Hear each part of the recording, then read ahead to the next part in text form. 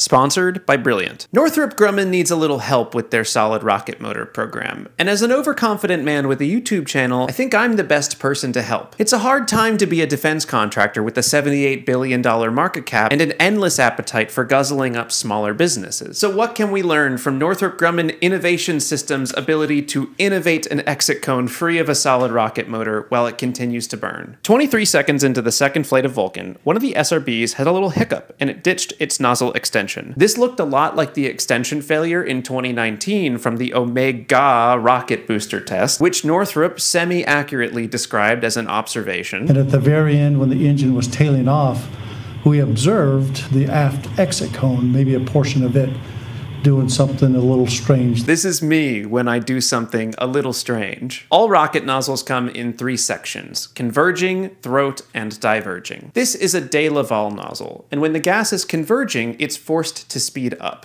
You can think of this like putting your thumb over the end of a garden hose, which forces the liquid to flow out faster. Once the gas reaches the throat of the nozzle, it's forced to sonic speed, where physics changes a little bit. Once it's at supersonic speeds, any expansion is going to drop pressure further, but continue increasing velocity. This expansion section is what gets lost on Vulcan's recent flight, and if you can believe it, the flight seemed to work fine after. The first 2 sections of a de Laval nozzle, the converging section and the throat, are doing about 90% of the work of getting performance out of the rocket motor.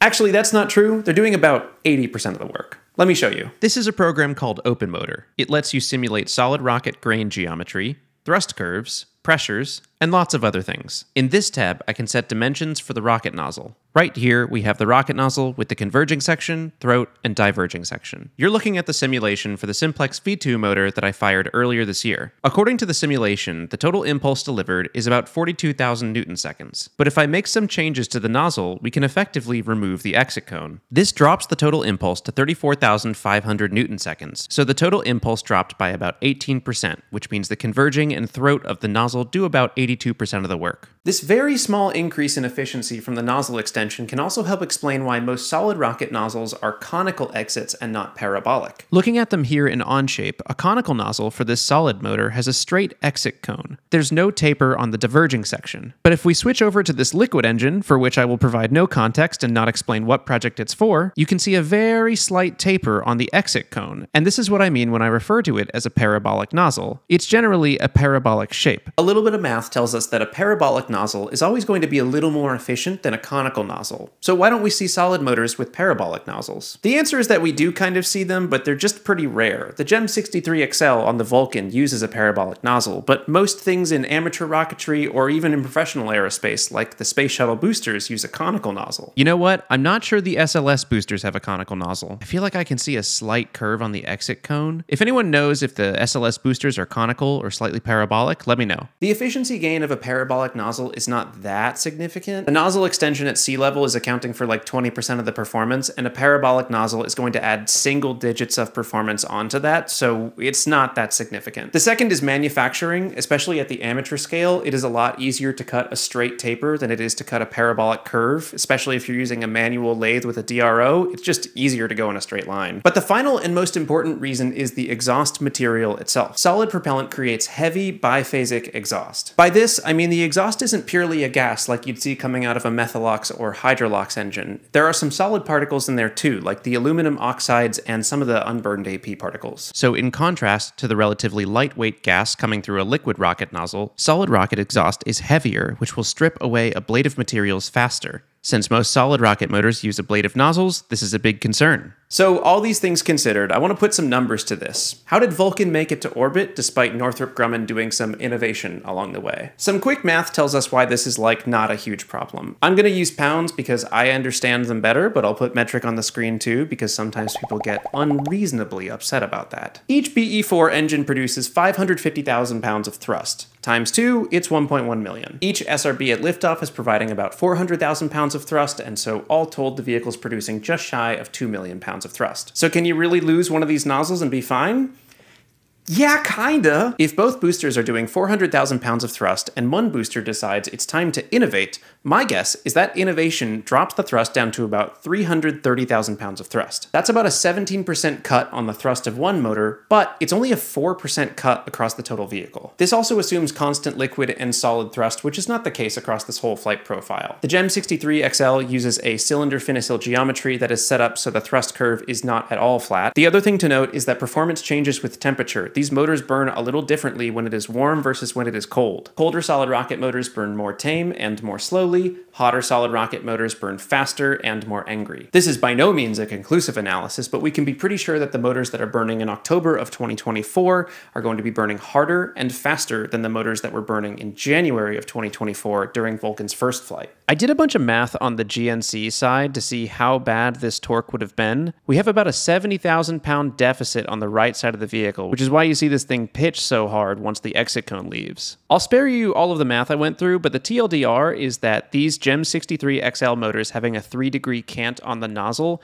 absolutely saved the flight. Without those solid boosters firing through the center of mass, the BE4 5-degree gimbal range would not have been enough to counteract a 70,000 pound deficit in one solid motor. Losing your nozzle extension is no good. The flight clearly worked, but it's worth using this as an opportunity to talk about planned failure modes. The best thing that can happen to your solid rocket motor is that it works, but the second best thing is that the nozzle falls out. There is no better failure mode than to poop out the nozzle. Think about it this way. You are now this solid rocket motor, and you're feeling kind of goofy. What do you want to do? You could pop the forward closure, but that's no good. If you're attached to Vulcan, you're going to damage one of the tanks and take the whole vehicle out with you.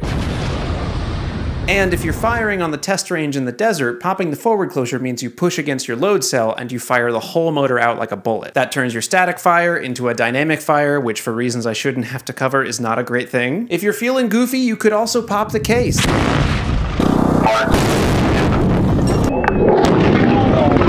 This is a classic failure mode, a tale as old as time. Someone drops the rocket motor in processing and your GPS satellite becomes confetti.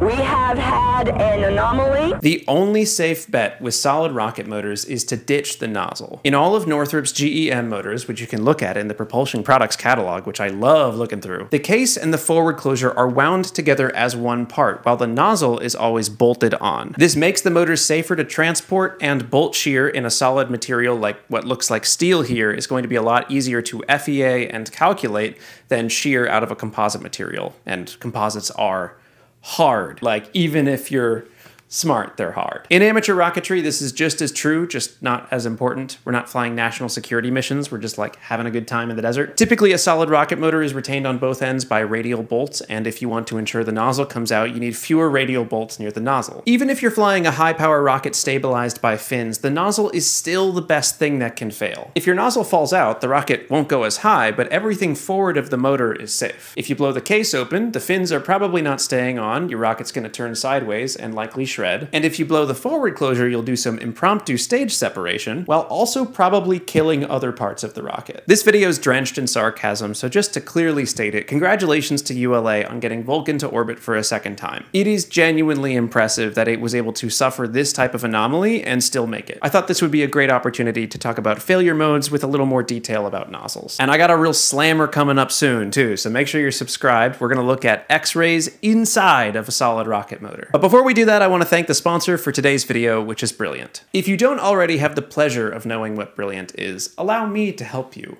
Brilliant is an online interactive learning platform built around the idea of learning by doing. I say this every time, but I love working with Brilliant. For folks like myself, and probably you, if you're interested in learning, Brilliant is a great service and way to do that. Learning by doing is the fastest and most effective way to gain a better understanding of something new. Brilliant specifically focuses on teaching math, data science, AI, programming, and fields of that nature. Maybe you're looking to switch career paths, or maybe you're looking to up your game and add some new skills to the skill tree. It's easy to do that on your budget and schedule with Brilliant, and they've even got a great mobile interface so you can learn on the go. From large language models to coding in Python to data science, you can get started for free for the first 30 days by going to brilliant.org/BPS.space. You can click the QR code, or you can click the link in the description down below. I guess you don't click the QR code, you more scan it with a camera. Anyway, this will get you 20% off an annual premium subscription to Brilliant, which is a solid deal. Thanks a bunch to Brilliant for sponsoring this video. Thank you to you for watching.